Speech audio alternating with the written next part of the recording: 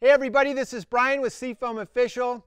In this video, we're going to cover a question that we get more and more often, and that is, what do I do after buying a used GDI car or truck? So what I need to explain up front is I'm a marketing professional.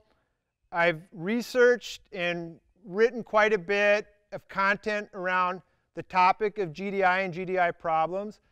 And for a handful of years now, I've been thinking, man, I don't know if I'd ever want to own a GDI vehicle with the intake valve problems that they can often end up having. So guess what?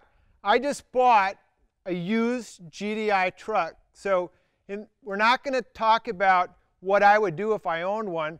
I'm actually going to show you what I do after just buying this truck. All you need is 2 cans of Seafoam motor treatment, 2 cans of Seafoam spray, a screwdriver to get at the throttle body, and a helper. Let's get started. Now step 1 is to add Seafoam motor treatment to my crankcase oil. Seafoam in our crankcases is always working to clean and liquefy heavier oil residues and deposits so they drain away when we change our oil. All you do is open the oil filler cap. This truck has an 8-quart oil system, so I'm just going to eyeball in half a can. Okay, now we're ready for step 2. We're going to take our remaining can and a half of Seafoam and we're going to add it to a very low tank of fuel. Adding Seafoam to our fuel tanks is always working to clean fuel injector passageways.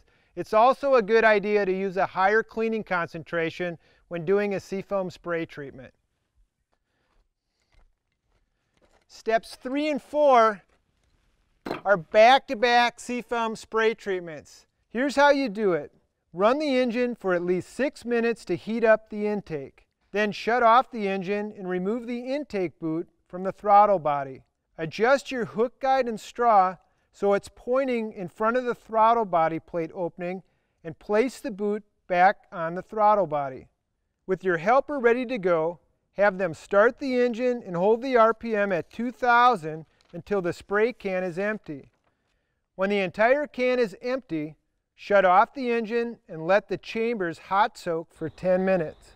What I mean by hot soak is we just put a full can of Seafoam spray through that upper engine, so that high concentration went through there in about 6 minutes, and now a lot of it is still soaking in the upper intake, the intake runners, around the intake valves, in the chamber area, around compression rings, oil control rings.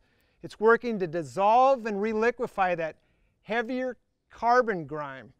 So after the hot soak, I'm actually going to leave the straw on the throttle body. I'm going to drive the truck for about 5 minutes to burn off that residue.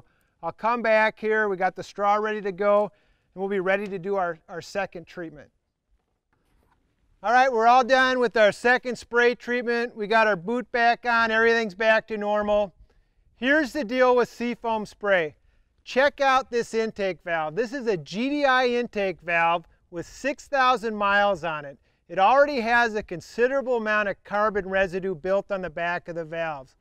After one spray treatment, Seafoam spray removed more than 80% of the carbon weight on the valve. Now check out this GDI engine diagram. Notice where the fuel injector is positioned inside the chamber. The only way to clean and reach the intake valves is by using an air intake cleaning treatment like Seafoam spray. So there you have it. Remember that we have Seafoam, it's still in the oil, working to clean the oil crankcase. We have a high concentration of Seafoam in the fuel tank. It's going to continue to work to clean fuel injectors and to clean upper engine areas. And we just cut down a lot of intake valve carbon with 2 Seafoam spray treatments. Now, my recommendation is, at least for me, I'm going to do a can treatment at least 4 times a year. I recommend the same to you. This is very simple. Anyone can do it. You can do it anywhere. We're in a dirt driveway of a farm. I hope this was helpful. Thanks for watching.